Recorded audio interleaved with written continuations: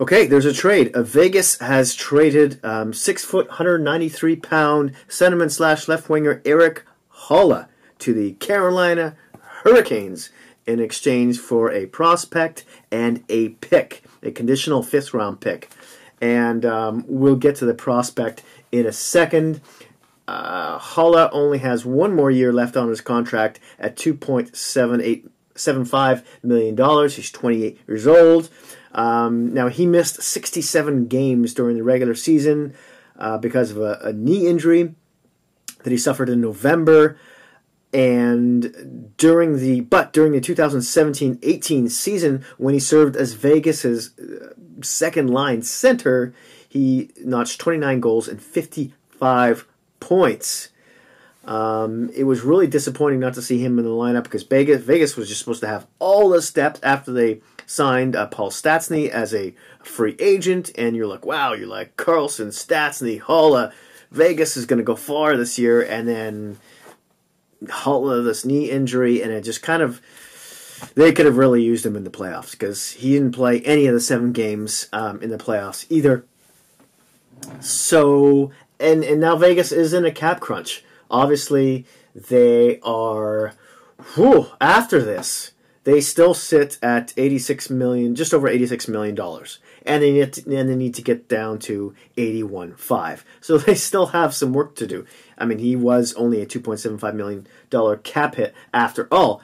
However, you're asking, what's Vegas going to do about their third line center? You know, who are they going to stick in there? Cody Glass. Now, this can't be confirmed, but the kid, I'm just looking at some of his stats right here.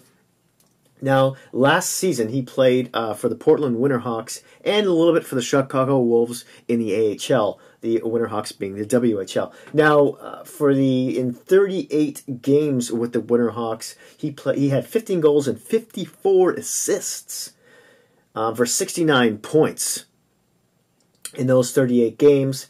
And in 6 games that he played in the AHL, he had 3 goals and 2 assists for 5 points.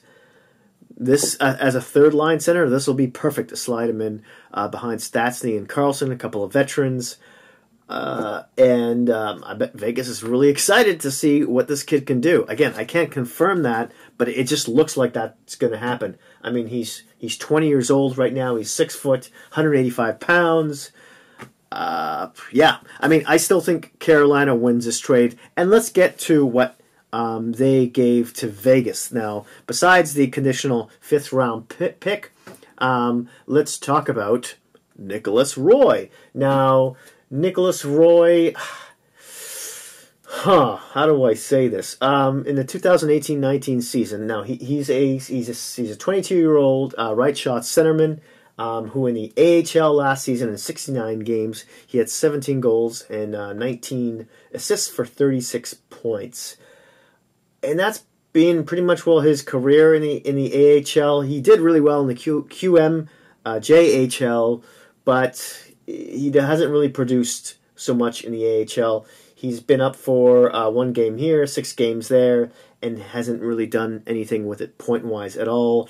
Maybe Vegas is getting him a future 4th-line center or just a career AHLer. We'll see. Maybe he'll be a late bloomer, but there's not too much stock in that. So, yeah, Carolina does win this trade, but Vegas gets to dump at least a little bit of salary. They might get a future 4th-liner and a conditional 5th-round pick. I don't know the condition of that as of this moment. Now, this is exciting for the Carolina Hurricanes because all of a sudden they're really deep down the middle. You've got Aho, obviously Stahl, and now Haula. Is Haula going to be the 2nd line or the 3rd-line center? Who knows? We'll see. I would think that if he went back to the same form that he had in 2017-18 in Vegas' first year, at least eventually, he should end up as the 2nd-line center on this team. And Carolina's betting he can produce like how he did in that season. And there's no reason to believe he can't do that. Now, in his limited games that he did have with Vegas last season in 2018-19. In 15 games, he had 2 goals and 5 assists for 7 points. And he was a +1. So Carolina's already gotten better. They could make it to the playoffs again and do some damage. And especially when you have Jordan Staal just playing those heavy minutes defensively against other teams' top lines. Anyways, I'm derailing myself a little bit here. But there you have it. There's the trade. That's it. That's all. As always, I would love to hear your thoughts and comments down below. Please don't forget to hit like and subscribe, and I'll see you soon.